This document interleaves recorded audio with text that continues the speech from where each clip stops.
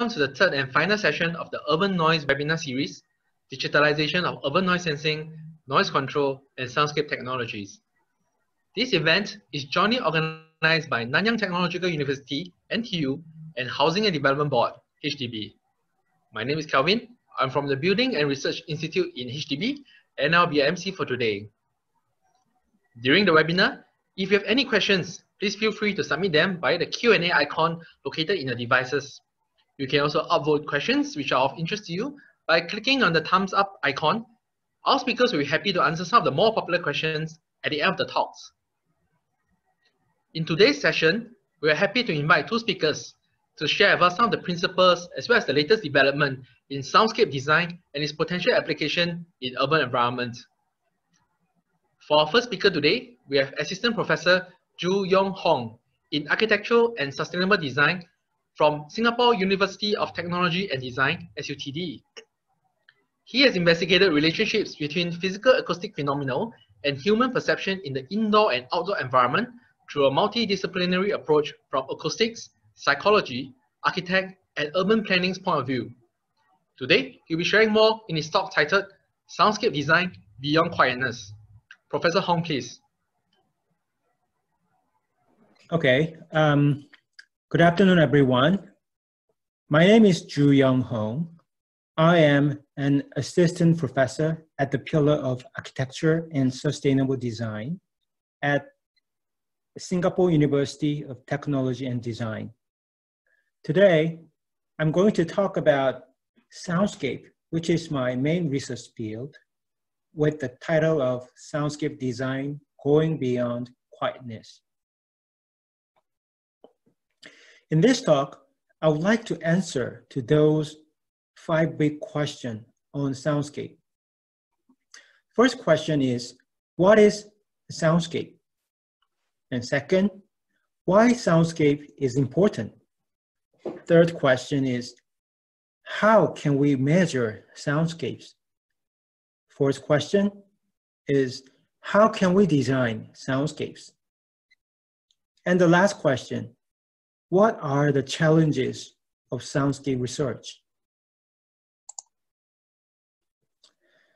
Firstly, let's talk about what is soundscape. I think that many of you are not familiar with the concept of soundscape.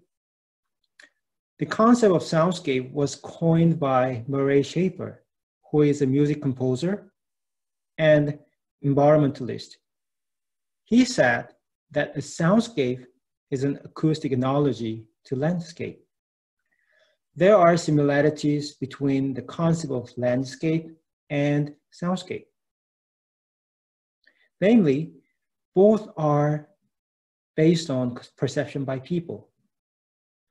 According to ISO, soundscape is defined as acoustic environment as perceived or experienced and/or understood by a person or people or a society in context. In other words, soundscape is understood as a perceptual construct which is related to a physical phenomenon.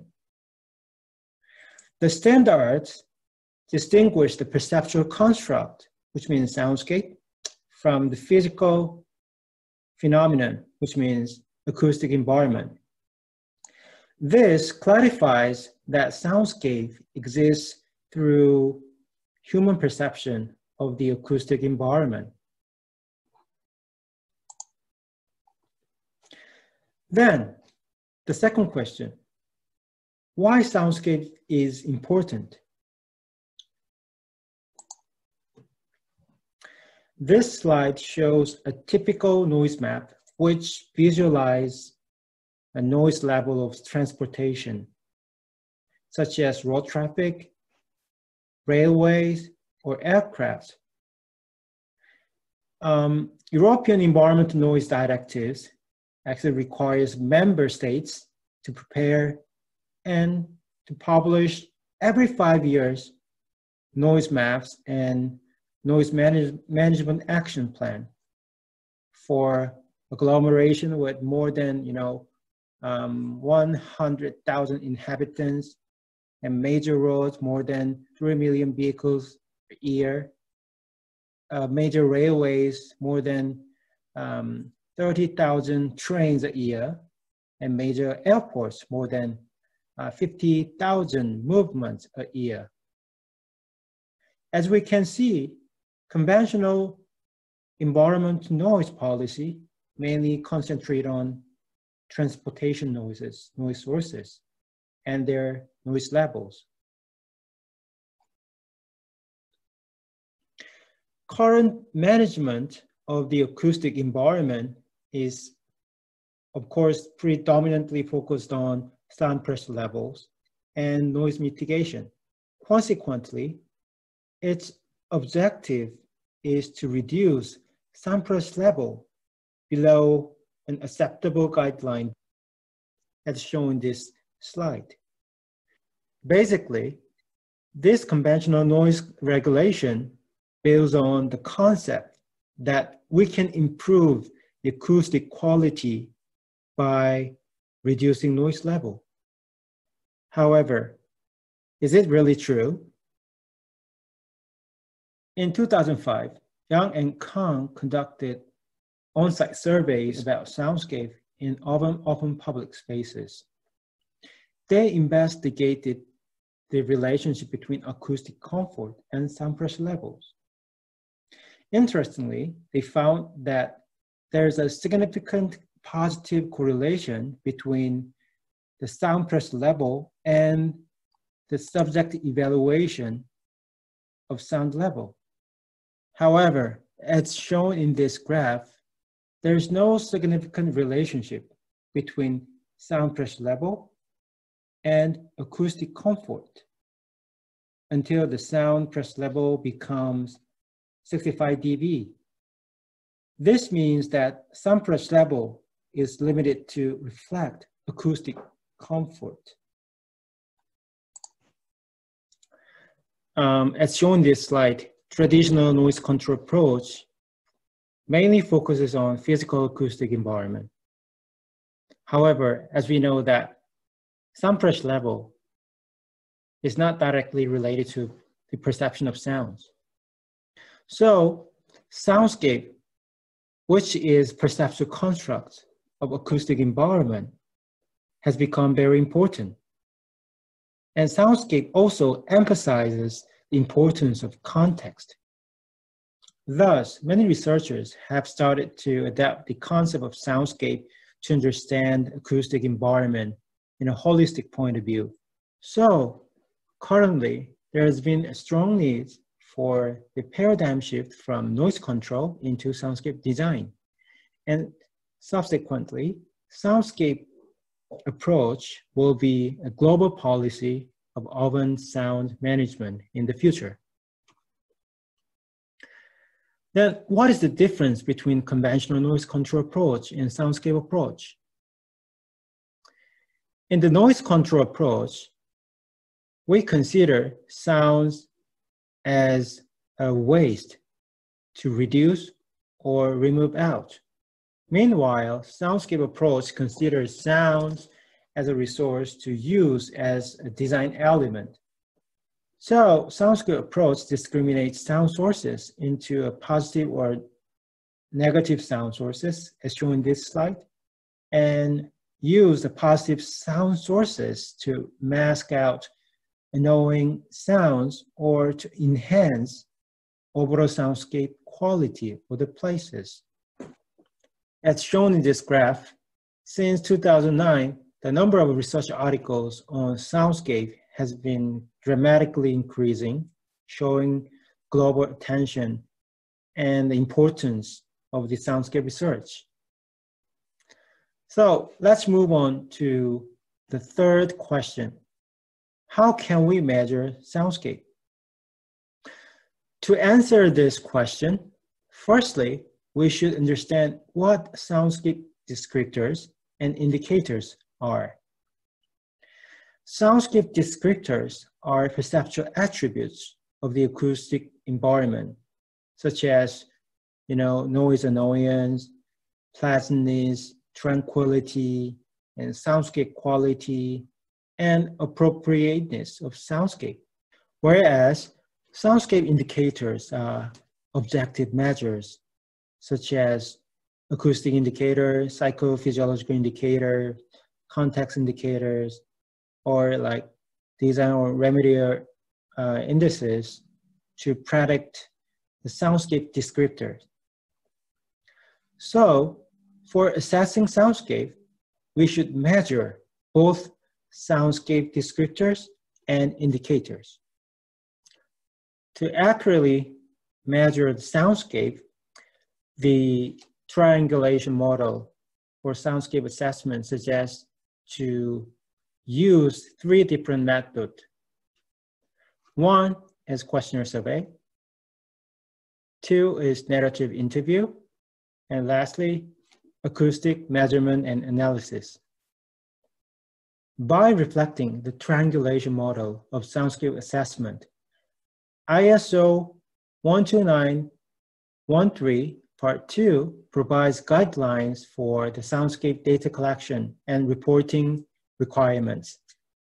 As shown in the section structures, the ISO provides the procedure for data collection methods, including sound walk, questionnaire, guided interview, sound source taxonomy, and binaural measurement.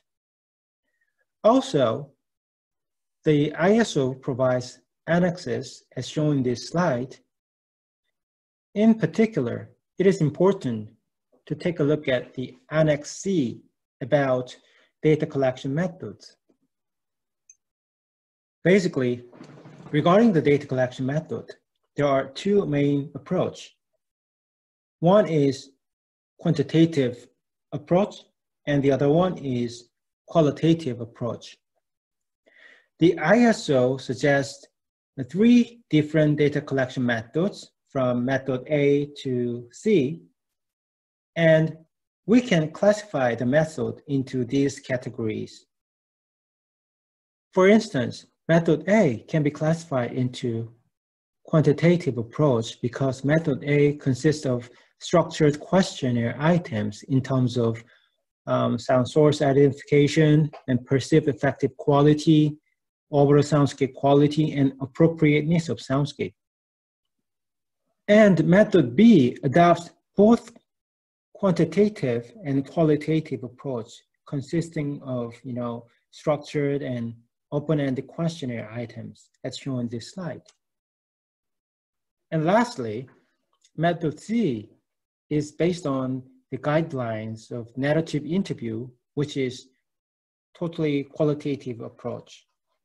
And among these methods, we need to carefully take a look at the method A, because the method A has been most frequently adopted in soundscape research.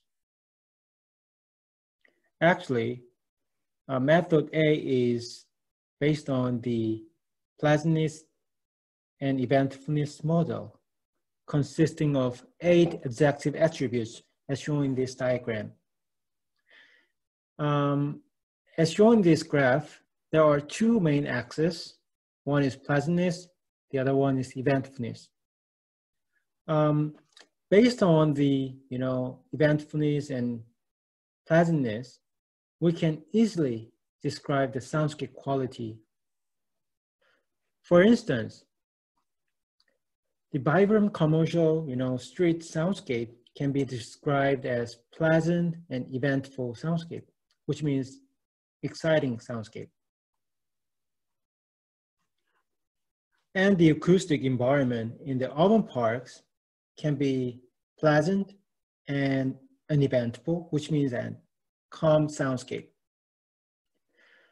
Then how about soundscape of expressway? That can be described as boring soundscape, which means unpleasant and uneventful. And how about construction noise? Construction noise has a high eventfulness and low pleasantness, which means a chaotic soundscape. For soundscape data collection, we conducted sound walk, questionnaire surveys, and audiovisual measurement simultaneously. as a case study of data collection and analysis of Soundscape, we conducted Soundscape measurement at the 4th site in the Millennium Work, as shown in this figure in Singapore. Through this Soundscape data collection and analysis, we can see sound pressure levels at 4 sites, and also we can see the dominance of sound sources identified in this location. Also,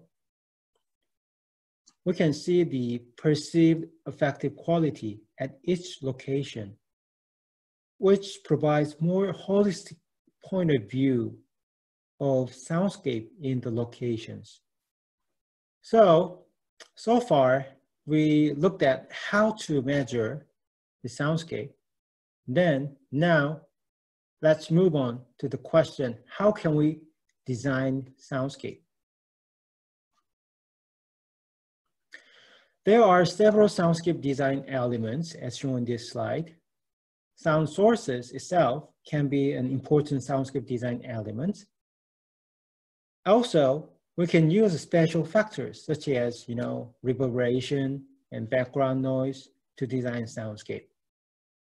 Of course, social cultural as well as multisensory aspects could be critical design factors due to the importance of the context in soundscape assessment and design.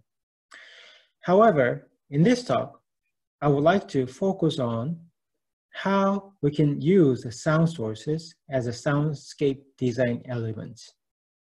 Let's say there is an urban public space where adjacent to a major road, as shown in this slide.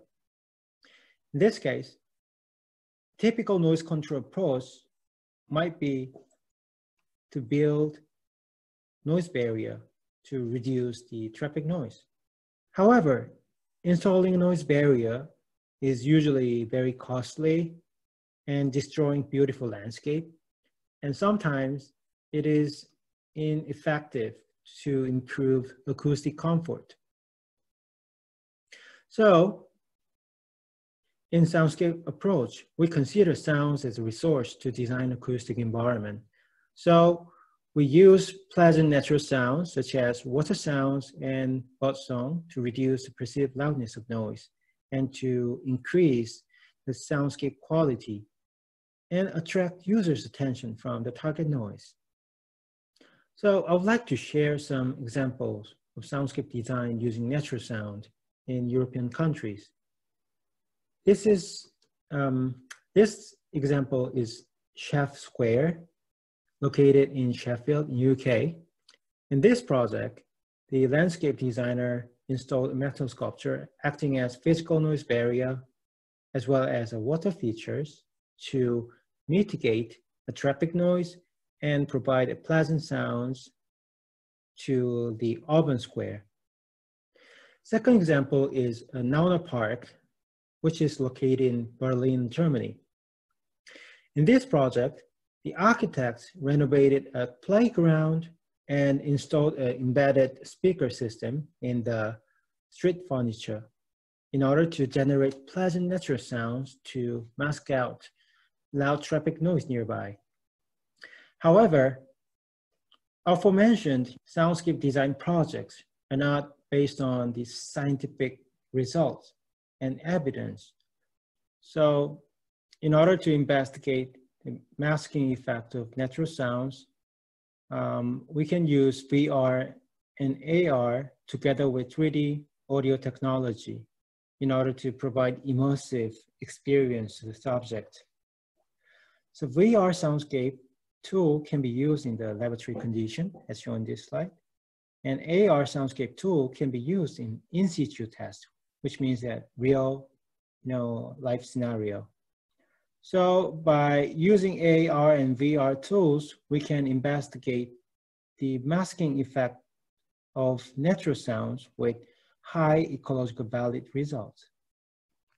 As shown in this slide, NTU team and I developed 3D audio-visual capturing system. We used 360 video camera and ambisonic microphone. that can capture 3D audio-visual environment. And the audio-visual recordings can be used in VR experiments.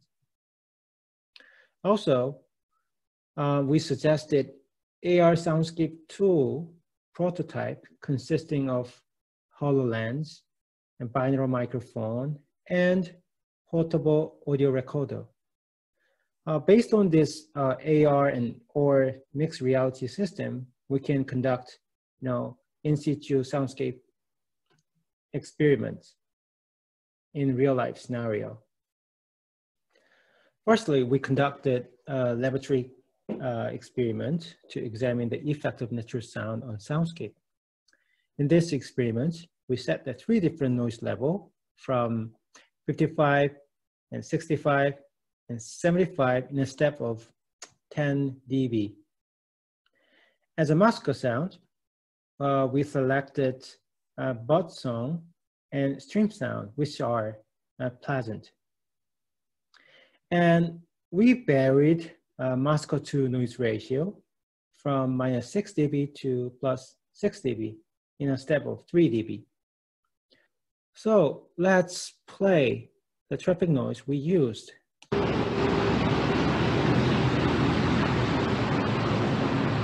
And let's listen to the combined sounds of traffic noise and bird song.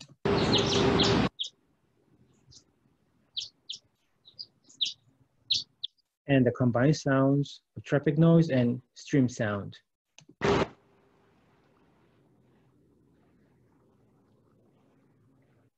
Based on this combination, we asked participants to evaluate 2 soundscape attributes. One is perceived loudness of noise and overall soundscape quality. This is the result in terms of reduction of perceived loudness of noise by adding natural sounds. We found that introducing natural sounds can reduce approximately 20 to 30% of perceived loudness of noise. Also, we found that the masker level is not necessarily to be louder than the traffic noise level to reduce the perceived loudness of noise.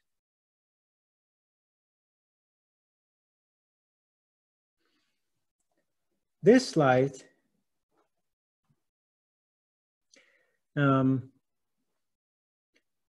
this is the results in terms of enhancement of soundscape quality by adding natural sounds.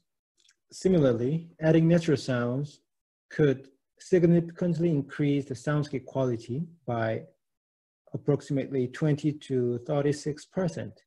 Interestingly, when the traffic noise level becomes 75 dB, people tended to prefer lower masker level than the traffic noise level itself.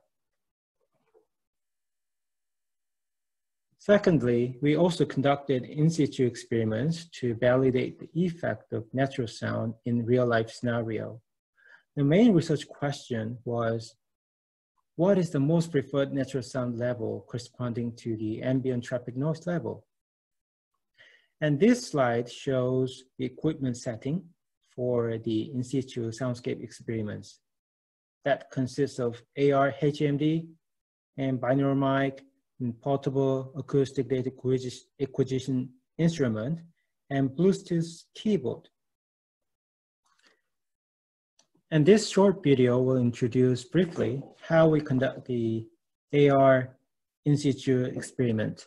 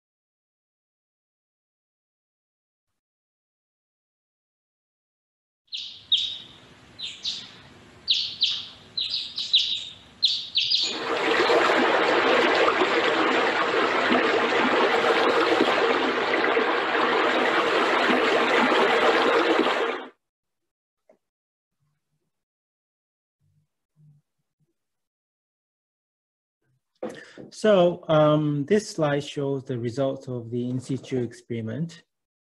As the same as the laboratory experiments, we found that there is a significant effect of natural sound on reducing perceived loudness of noise and enhancing overall soundscape quality, even in real life scenario.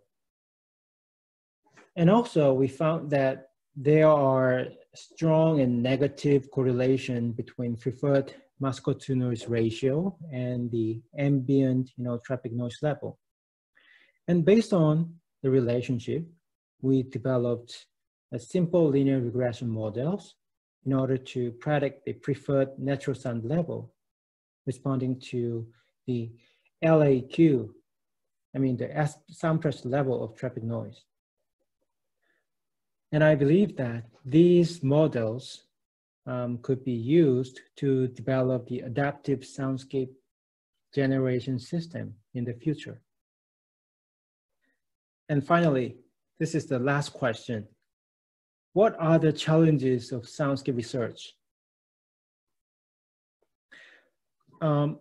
These tables clearly summarize the current challenges in soundscape research into 5 themes. The first, there is a significant gap between academia and practice. Thus, more efforts to bridge the soundscape research and practice are needed in the future. Second, regarding the applicability of the soundscape framework, we need to put more effort to explore how to adapt the current urban soundscape frameworks for other contexts or disciplines. Third, future studies on multisensory interaction in soundscapes are necessary to identify the impacts of other sensory input for soundscape assessment. Fourth, relationship between soundscape behaviors and physiology are not yet fully investigated much. Lastly, regarding the technology for soundscape, it is essential to conduct a research on how to use and integrate emerging technology such as VR, AR, and sensing technology ICT platform into soundscape research. In this context, NTU team and I have been conducting a soundscape research project, so-called Augmenting Urban Soundscape, AUS Phase 2, in order to develop an adaptive soundscape enhancement system and evaluation of urban sound environment. This project consists of 3 thrusts, as shown in this diagram. In thrust 1, we're going to develop the adaptive soundscape masking algorithm that responds to the ambient noise characteristic.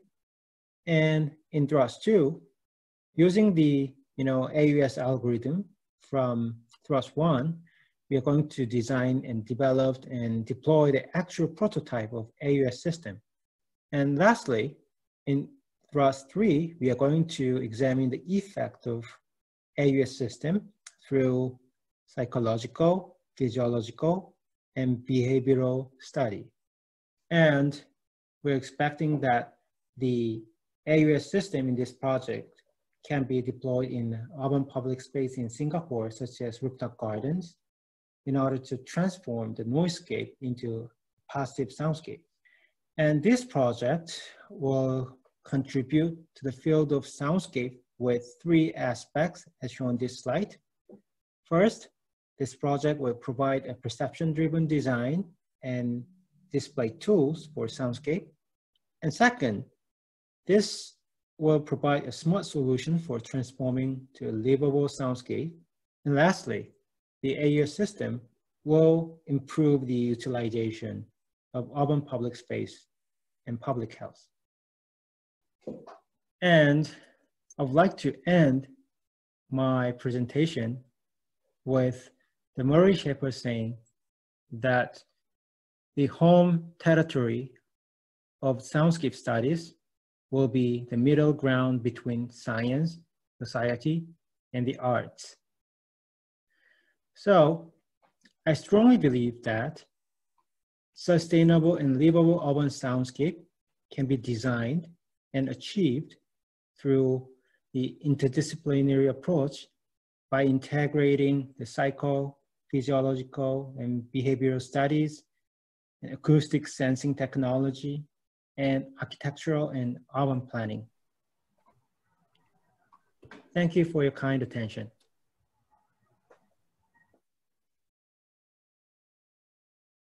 If you have any questions for him or his talk, feel free to submit your questions using the Q&A button. And remember to upvote those questions that are of interest to you. Next, we have our second speaker, Dr. Ban Lam, who is currently a research fellow in the School of Electrical and Electronic Engineering in NTU, Singapore. Dr. Lam obtained his PhD from NTU in 2019 on active control of noise through an open window. In recent times, he has been exploring the synergy between active noise control and the soundscape paradigm. Today, he'll share some of the methods to leverage upon the emerging extended reality technologies for soundscape research in his talk titled Virtual, Augmented, and Mixed Reality for Soundscape Evaluation and Design. Dr. Lam, please. Hello everyone, my name is Ban. I'm delighted and privileged to be here to be able to share some of the work we are doing at Nanyang Technological University here in Singapore. Today, I would like to talk about how we are leveraging upon and developing immersive display and spatial audio technologies to evaluate and design soundscapes. There are 4 parts to this talk. In the first part, I will firstly reiterate the perceptual concept of soundscapes and highlight the interaction between hearing and vision, followed by a framework on how to go about designing soundscapes, and then talk about how to conduct perceptual evaluations of soundscapes. Then we will look at some gaps that we are trying to close so that we can move soundscapes from academia to practice. In the second part, I will talk about the current state of immersive sound or spatial audio and how we go about recording and reproducing it for immersive realities like virtual reality. This is followed by the third part concerning immersive visuals. I will describe how to record spherical videos for virtual reality, and then followed by an overview of different immersive reality displays. And lastly, how spatial audio and immersive visuals are presented together in a VR workflow.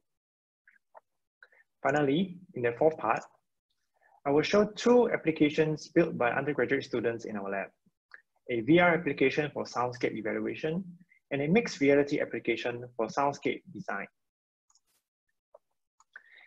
As we now know, soundscape focuses on the human perception of sound.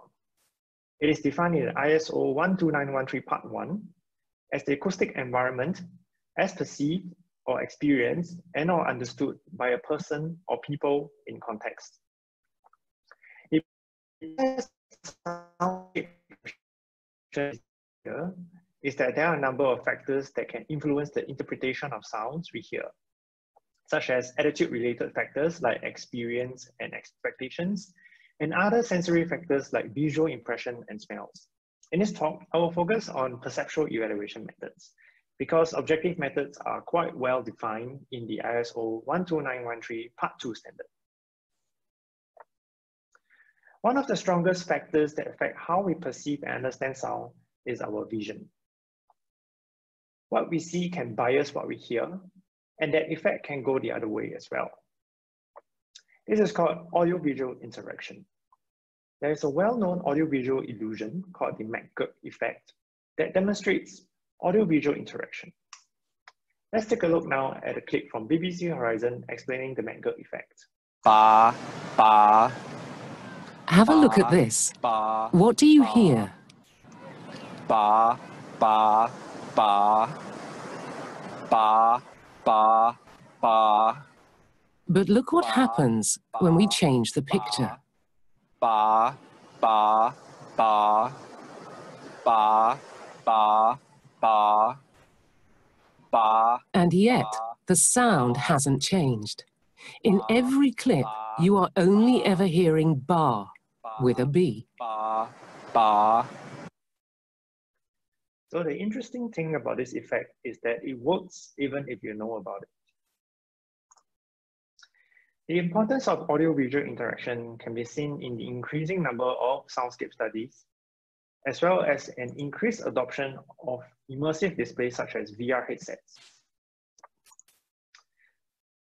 So now if you're interested in designing or renovating the soundscape of a location, what do we do? In 2017, we proposed a 3-stage framework for soundscape design. When we want to design or renovate the soundscapes of a location, be it a park or in a hospital, we will first have to understand the existing soundscape. Find out what sounds are desired and what are not. This is followed by a planning and design stage, where you test different interventions, such as adding barriers, adding natural sounds, or relocating features. All this while conducting evaluations with stakeholders or focus groups. Finally, after the design is implemented, a verification evaluation can be conducted to obtain feedback and may lead to further iterations of the design. You can see by now that soundscape evaluation is at the heart of all this. Evaluation is required in every stage, either in the real in-situ environment or in a virtual setting. For instance, in stage 1, you can either analyze the in-situ location by conducting surveys on site, or record the audio-visual information of the real location and play it back in a virtual environment in a lab using virtual reality. In the design iteration stage, you can either augment real or virtual objects into the existing space you want to renovate, like a park, or fully synthesize in virtual reality, especially for locations that have not been built. In the final stage, techniques in stage 1 and 2 can be utilized to analyze as well as to see and hear the tweaks to the design. Now let's look at some evaluation methods that I briefly described. For the most realistic condition, the evaluation should be done on site. This is what we call sound walks. However, conditions outdoors can vary drastically, and it may be difficult to pinpoint plausible causes of the observations. It is also difficult to repeat the evaluation with such varying conditions. Therefore, many audiovisual studies have been conducted in a lab. This was previously done with 2D images or videos displayed on a monitor. The use of VR is now the norm in soundscape evaluations to reproduce immersive environments for greater realism. The availability of augmented and mixed reality displays have also allowed us to experiment with a mixed modal environment where virtual elements are fused with the real environment. This allows the design under test to be introduced virtually rather than having to build the real feature like a fountain as shown here. Undoubtedly, qualitative evaluation is time consuming, but we can now leverage on immersive technologies like VR to establish an evaluation workflow in a lab environment, while still achieving a high degree of realism. However, these immersive audiovisual technologies are still emerging, which means that much effort is still needed to leverage on such technologies. For instance, there is still no straightforward integration and customization of workflows for soundscape evaluation. The other problem is the lack of standards available for recording and playback of immersive audiovisuals, as well as the manufacture of related equipment. An international consensus is important for standardization. So now let's first look at the audio part of immersive audiovisual systems and see the current developments in this area. Let's start with stereo sound. This is what you normally get when you put on headphones or earbuds to listen to music. It is just 2 streams or 2 channels of audio, one for each, for your left or right ears. In the middle, we have surround sound, which is usually experienced from a set of specially positioned speakers. You will find this in a home theater setup, usually DUB 5.1 or 7.1, and a more elaborate setup in movie theaters. A sound comes from specific speaker positions to give a sense of direction, but it lacks depth. Next, we have spatial sound. Spatial sound, or 3D audio, replicates the way sound is heard naturally in the environment. So it represents an enhanced immersive audio experience where sounds can flow around you, including overhead, in a three-dimensional virtual space, as defined in the NC CTA 2085 standard. I will introduce two of the most common ways to capture and experience spatial audio. One of the most straightforward ways is to use binaural audio. Binaural audio is almost exclusively experienced through headphones or earphones. Hence, it is also a two-channel audio track, but it is not stereo, as shown earlier. It must be recorded either with a binaural microphone at the ear opening, as shown here, or with a calibrated artificial head system like the one over here. The sound that is captured includes the filtering effect of the human ear and also reflections from the human torso. This effect helps us to perceive the space around us, and the use of calibrated artificial head systems to record the acoustic environment during an on-site interview or for playback in the lab is also a compulsory requirement as stated in ISO 12913 Part 2. One issue with binaural capture, however, is the head lock problem. The head lock audio issue is visualized here on the right. You can see that the sound source, the red pulsating circle, follows the rotation of the head. For true immersion, the sound source has to be anchored while the user explores the space, like how it is in real life. This can be achieved by tracking the head movements to ensure that the sound stays where it is supposed to be, as shown in the animation here on the left. This is what we call head-tracked audio. To achieve head-tracked spatial audio, I will now introduce the second method called ambisonics to record and playback spatial audio. Ambisonics was developed in the 70s, but has re-emerged as the format of choice for virtual, augmented, and mixed reality audio. It captures and represents the sound field in a spherical manner, which means it can be converted to virtually any audio format. In its simplest form, it uses a 4-microphone arrangement, as shown on the left, which is also called first-order ambisonics. You can easily get these microphones now off the shelf, like the ones produced by Rode or Sennheiser. To obtain higher resolution, there are higher order ambisonic microphones, like the Eigenmic and Zyriad, as shown here. One downfall is the sheer number of audio channels associated with ambisonic setups. First order ambisonics has 4 channels of audio, second order ambisonic has 9, and third order has 16. At the moment, most digital audio workstations provide support up to third order ambisonics, which has only happened in the past few years. As mentioned earlier, binaural recordings using binaural microphones or artificial head systems are almost exclusively produced over headphones and not speakers. And binaural recordings produce a head lock experience, as shown in the animation here. On the other hand, ambisonics can be decoded to any audio format. To recreate immersive spatial audio for soundscape evaluations, we can produce head-tracked binaural audio or use a multi-speaker setup. Ambisonics can be decoded to head-tracked binaural by incorporating tracked head movements together with a digital version of the filtering effect of the human ear and the torso, also known as the head-related transfer function. Head movements can be obtained directly from the gyroscope and accelerometers of virtual reality headsets or from a head tracking system.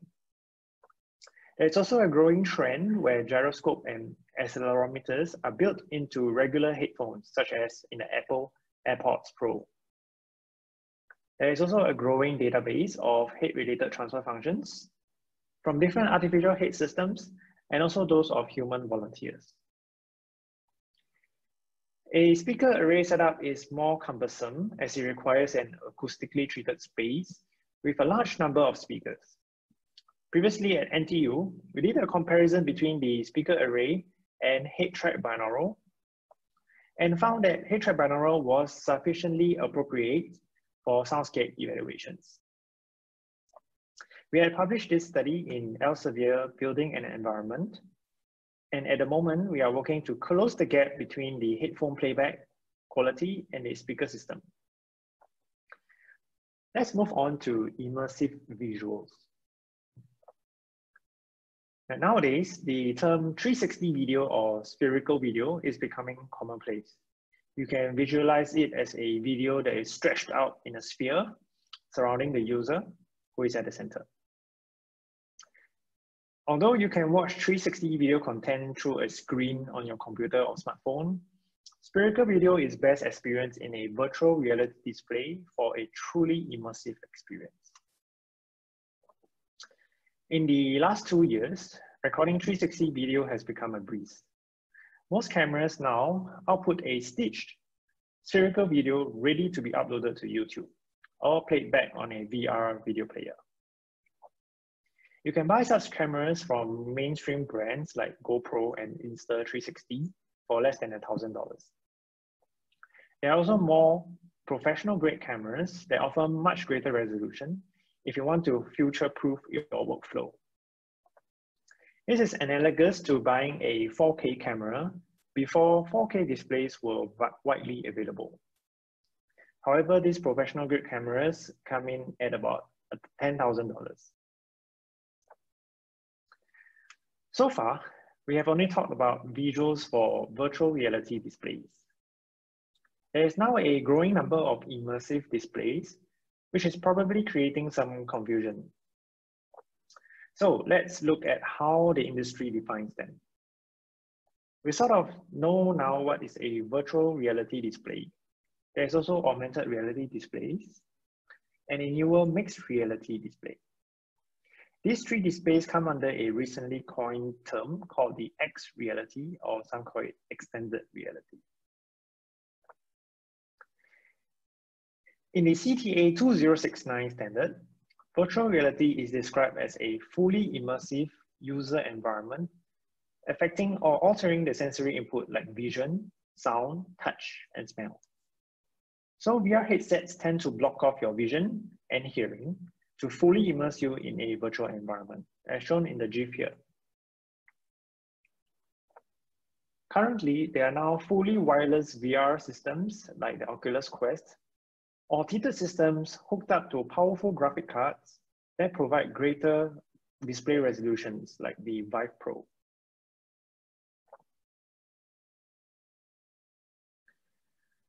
Augmented reality overlays digitally created content into the user's real-world environment.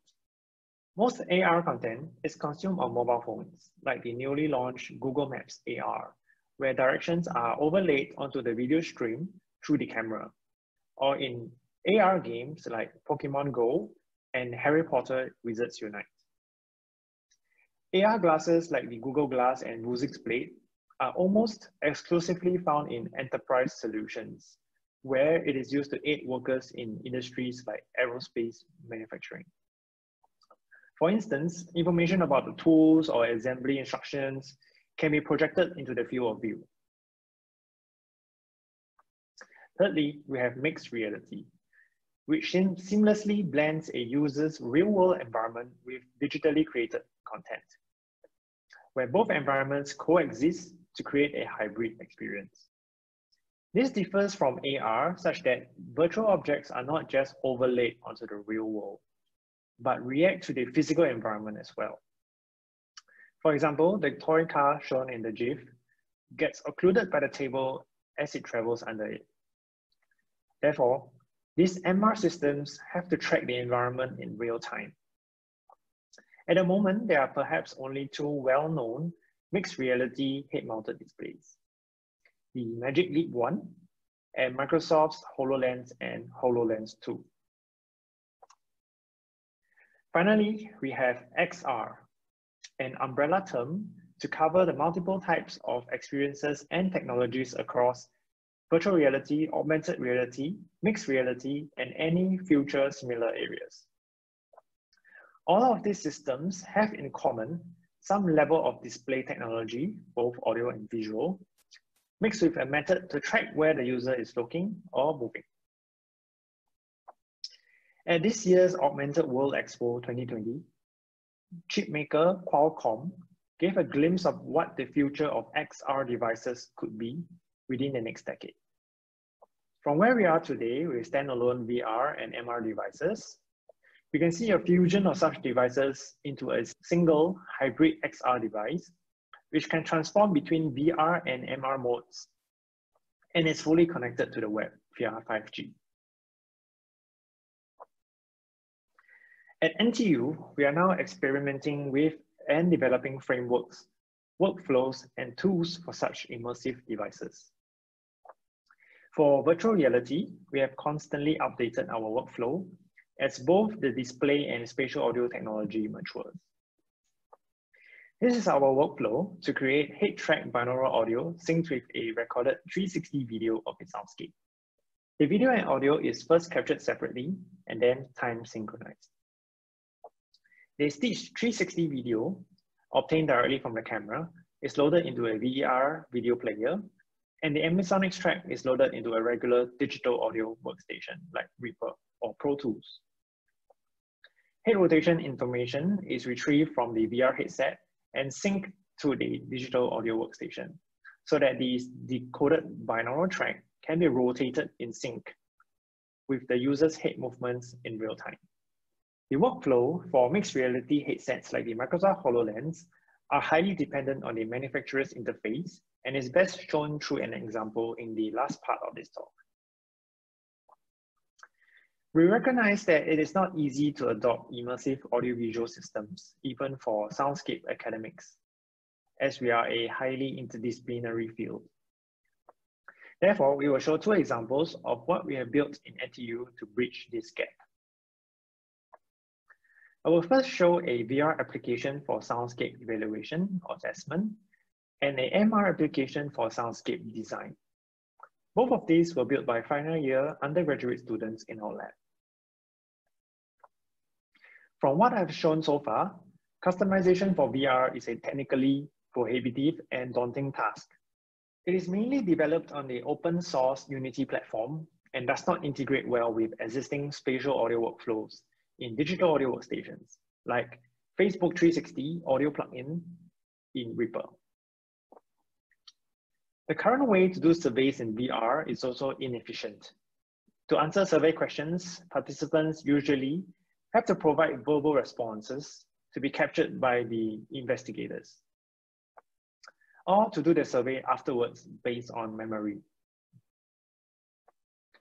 Because of this lack of accessible tools to perform acoustic evaluations in VR, we proposed and developed a framework that hopefully allows any non-technical person to use VR for soundscape evaluations. We have adopted a modular concept, so elements of the system can be easily modified.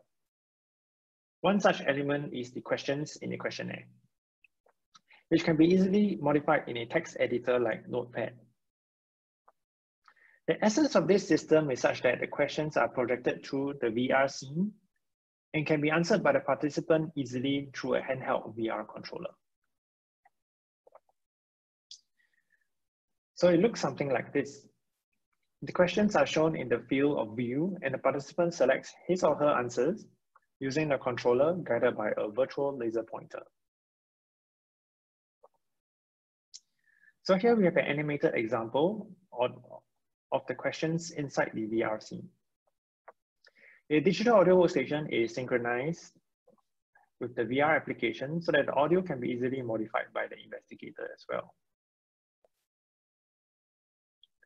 This is another example showing a 0 to 100 rating scale to compare different audio tracks for the same VR video.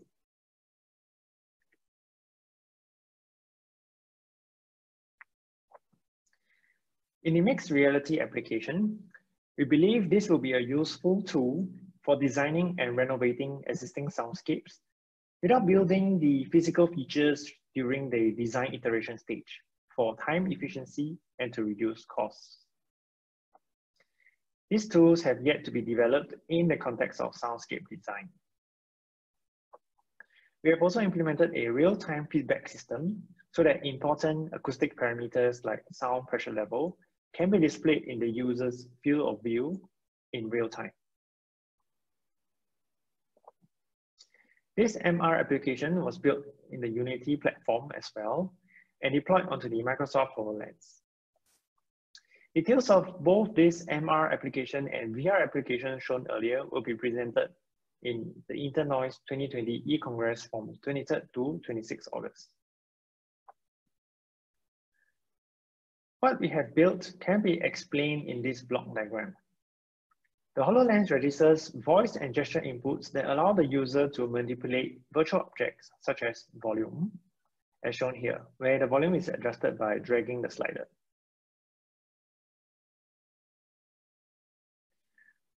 The sound from the virtual objects are spatialized and directed to the headphones or built-in speakers in the headset. The signal from the internal microphone is analyzed to obtain the sound pressure level, which is displayed on the screen, like this shown over here. This is a snapshot of the scene as recorded from the HoloLens mixed reality device. The ambient sound level, pressure level is shown at the top right corner. The volume can be adjusted through the gestures as shown.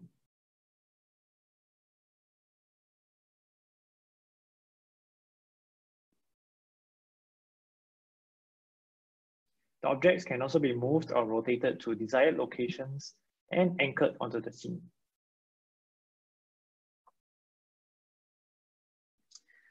Through this talk, I have briefly introduced soundscape perceptual evaluation methods using virtual and mixed reality. I've also distinguished between virtual, augmented, mixed, and extended realities, and introduced a basic workflow for virtual reality capture and reproduction with spatial audio. Finally, I've shown two examples of virtual reality and mixed reality applications for evaluation and design of soundscapes. We will continue to build tools to ease the complexity in implementing extended reality technologies, moving closer to an end-to-end suite of immersive reality tools for soundscape evaluation. I would like to acknowledge the funding support for the work done from the Ministry of National Development and the Singapore National Research Foundation. Thank you for listening. You can find out more of our works in my ResearchGate profile, and also try out the VR application if you have the tools by forking from the GitHub repository.